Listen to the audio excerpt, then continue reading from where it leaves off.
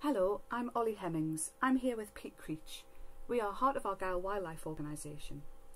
Welcome to our virtual school visit for the Craignish Native Oyster Restoration Project.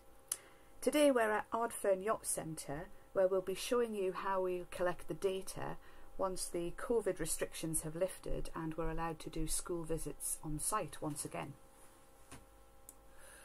This is a really exciting 5-year project, and it will involve at least 5 schools or more. We will be taking records once a month during the oysters growing season.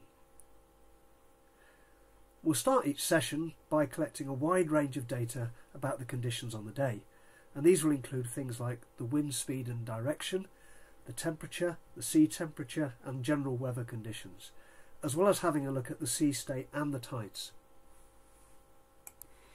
Here you can see that Pete has been recording the wind speed and direction using an anemometer, which he will hold up in 3 different places or 3 different directions, and then he is attaching a thermometer to the end of a piece of rope. That will be roughly measured to about a metre's length, and he's going to drop that into the water now and hold it down there in the water for a few seconds, a minute or so. We'll be able to record the water temperature where the oysters are living too. All of this information will then be recorded on our monthly data sheets.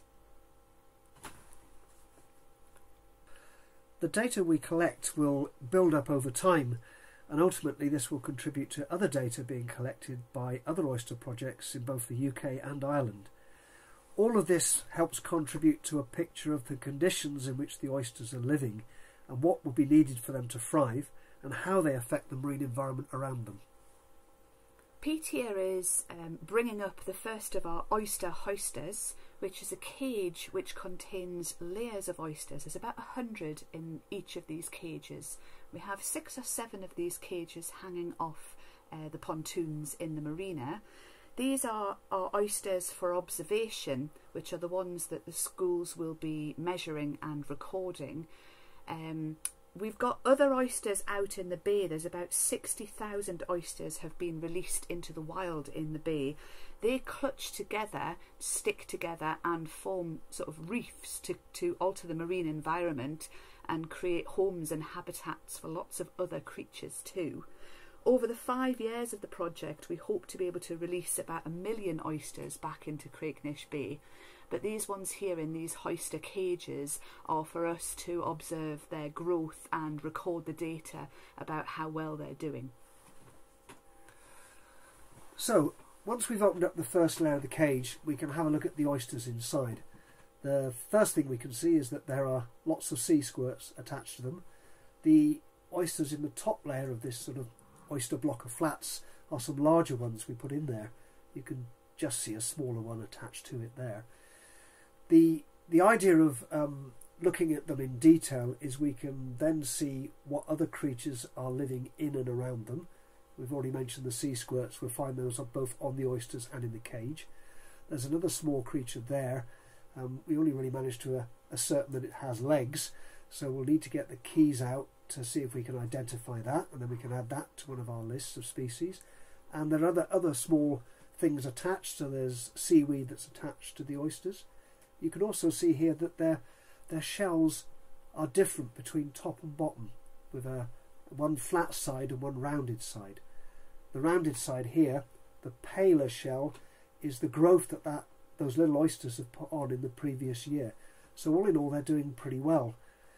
The oysters cling together, and you can see already that some of them are already starting to do that, to form the reef that Ollie was talking about earlier. This shell has barnacles living on it, so that's one of the other species that will benefit from having an anchorage, if you like, on what is often the muddy bottom of the loch. This one has a worm living in a cast. You can see that curly piece of pipe that it looks like is actually a calcium carbonate cast that protects the worm.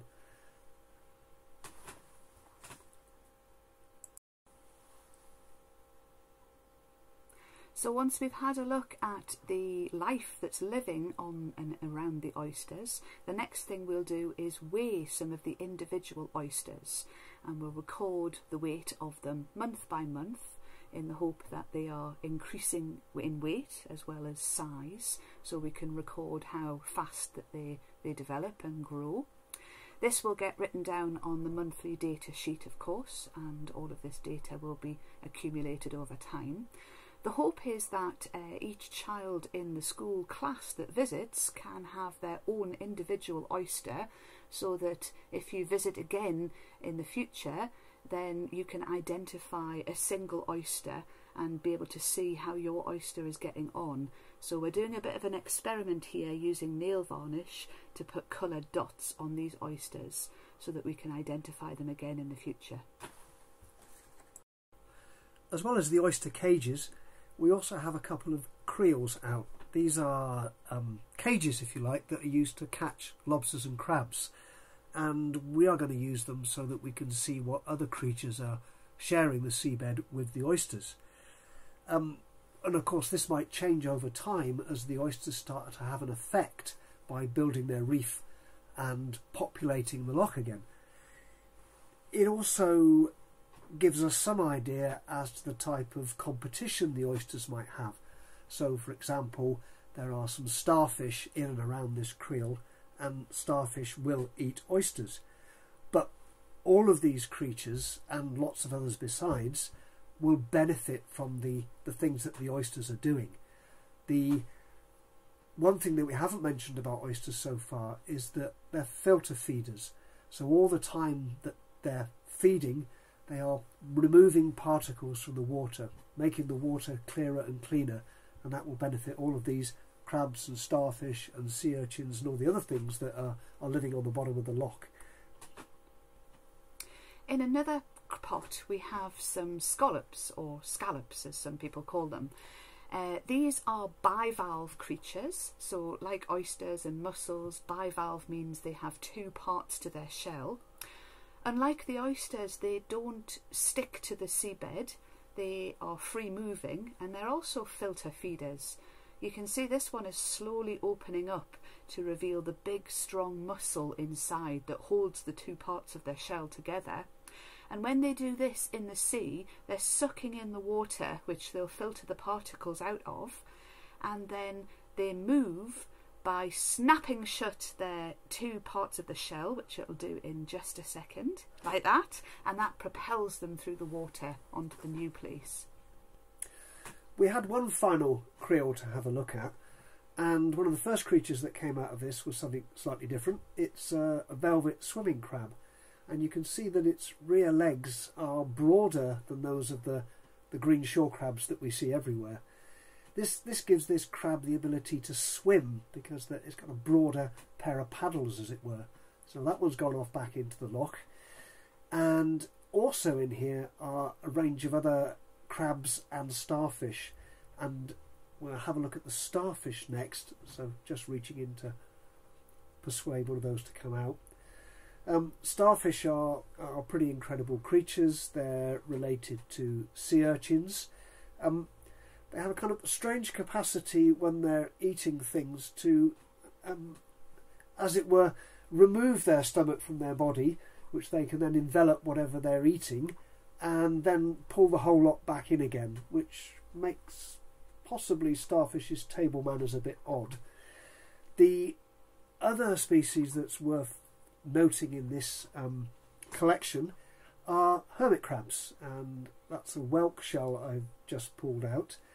Hermit crabs have a soft body, so they need to find a shell to live in order to keep them safe and to stop them being eaten. It's always a bit of a challenge for a hermit crab, because when they've outgrown one shell, they have to then go and try and find another. And at the moment I'm just trying to persuade one of these hermit crabs to come out, because it's kind of somewhat underhoused.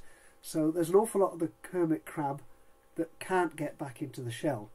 What you would normally see is just one of their large claws closing the entrance to the shell. This one desperately needs to move house, and I think what we're going to do is, well, there's an example house for it. It might decide to take up on that, but we're about to put it back in the loch and kind of wish it the best of luck on finding a new home before something eats it. So that's the end of our video for today. We hope that you've enjoyed seeing the things that we hope you'll be able to come and do with us in the future, and help us record all the things that are in the marine environment, and wish the Oysters the best of luck for the next 5 years.